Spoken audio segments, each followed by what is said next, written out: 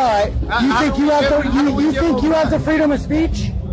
Well, to an extent. To an extent. So it has been deprived, has it not? Well, I think that's how it is in any business, though, right? In any business. What do we call business? Commerce. Okay. Commerce. Right? You're doing commerce, aren't you? In what sense? Aren't you in the business of providing protection and service in exchange for money? For profit or personal gain? You got me. That's what we call commerce, isn't it, Corporal? You're right. It is a job. And whenever you volunteer to do a job, you put somebody above you, don't you? Like volunteer. Somebody that can tell you how to dress, what to say. Well, they can. And they can. Yes. But you've given them that authority, have you not? Yes. Right? As long as I'm employed here. As long as you're employed. Correct. And if you want your rights, you can quit, and then you will have your rights again. But right now, you don't have rights.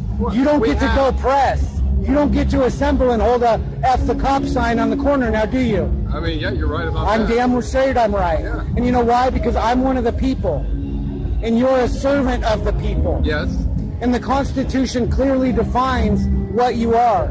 You are a person. Okay. And persons don't have rights. Okay. Nowhere in the Constitution does it say persons have rights. Do you want me to go tell Officer Avila he has no rights? He has one right, but none of you seem to know what it is.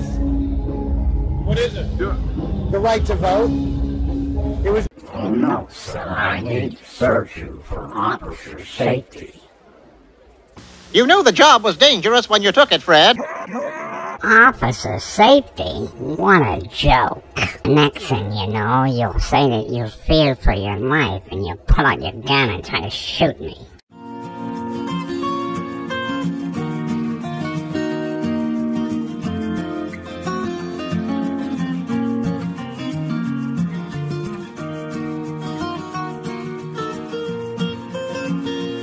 Don't forget to like and hit that subscribe button.